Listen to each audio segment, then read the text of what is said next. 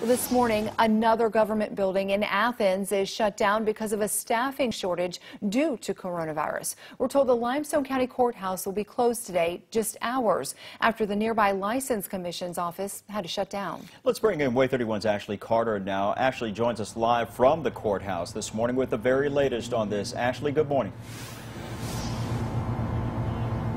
County leaders say they simply do not have enough staff members to be able to operate in person. The County Commission spokeswoman Michelle Williams says that they've had positive cases both here at the courthouse and the License Commission's office, forcing others into quarantine. Right now, we don't know how many staff members at the courthouse have tested positive or how many are in quarantine. The decision to close was due to the county's COVID-19 protocols. The closure includes the judicial system, circuit clerk's office, and the district attorney's office.